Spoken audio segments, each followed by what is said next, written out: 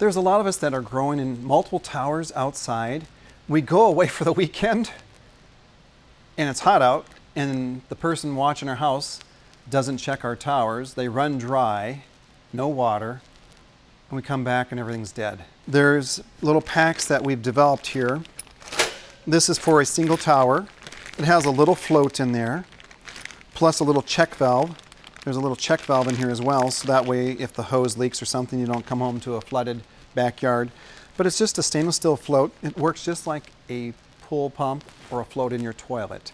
So as your tower level, water level goes down, it actually fills up your tower. Now some people want to run their towers, and they might have 3, 4, 5 towers outside. They want to run it like my farm. So they'll set up each tower on its own float system. So we have multiple systems that, like this is a manifold. So you could actually bring your water in from the top here, and then you could hook up 4 towers.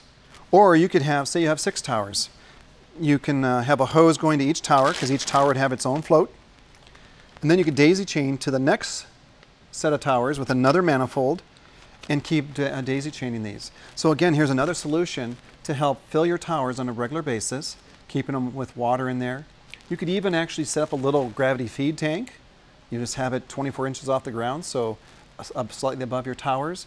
You could have that, that gravity feed tank have your A and B nutrients already mixed in it, so as it's filling, it's not just filling with water, but it's filling with nutrients as well. So if this is something you're interested in, let me know, and we'll assist you in taking care of your towers, so that way you don't come home to towers after a great vacation that are all dead because they ran out of water.